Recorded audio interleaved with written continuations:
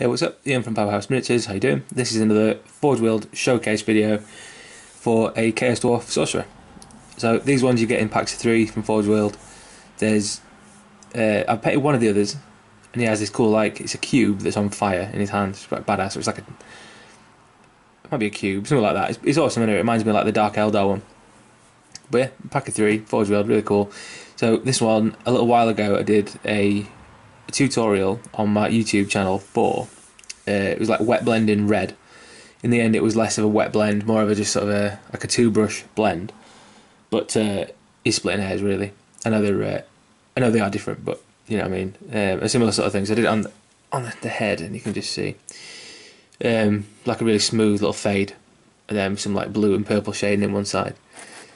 So if you click on my page, then playlists, then video miniature painting tutorials, there's one there. It's called Wet Blending Reds, and there's another one on red Space Marine armor as well, which is a similar sort of thing, but more in sort of I talk about it more in the sort of the theory direction, if you know what I mean. Where I was talking about the colours that I used and how I would physically apply the colours, the sort of brush techniques I'd use.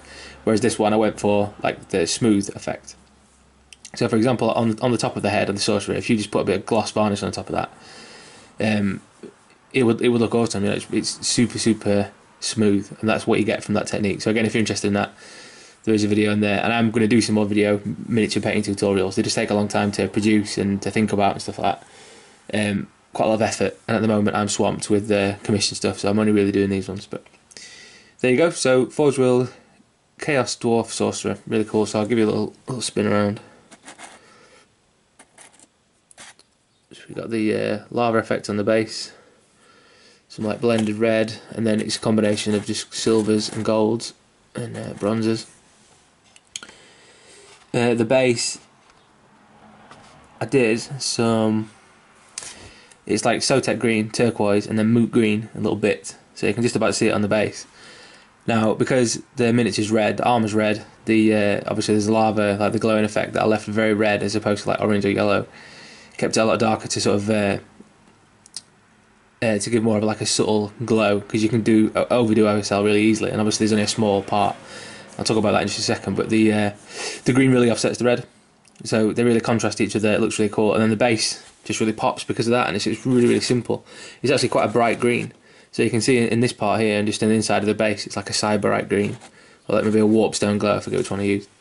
But yeah, like the green there really makes it stand out, and it looks like a sort of a grimy sort of a thing. But again, just messing around with turquoisey colours.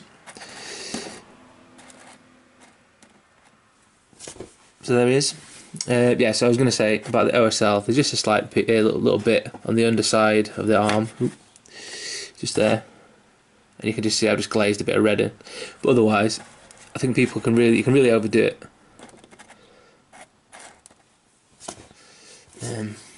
And OSL can look kind of garish. It's one of them things, you know, when you first get an airbrush and you're like, right, I'll try it out. So there you are. Right, so this for sale at the minute. So, well, I'm recording these videos at least at some point in the future, obviously, so I will put a link in the description of the video if the miniature's still for sale. And there's a load of HD pictures on my Facebook page, which is facebook.com/Powerhouse Miniatures, and that is it. So cheers for watching, have a good one.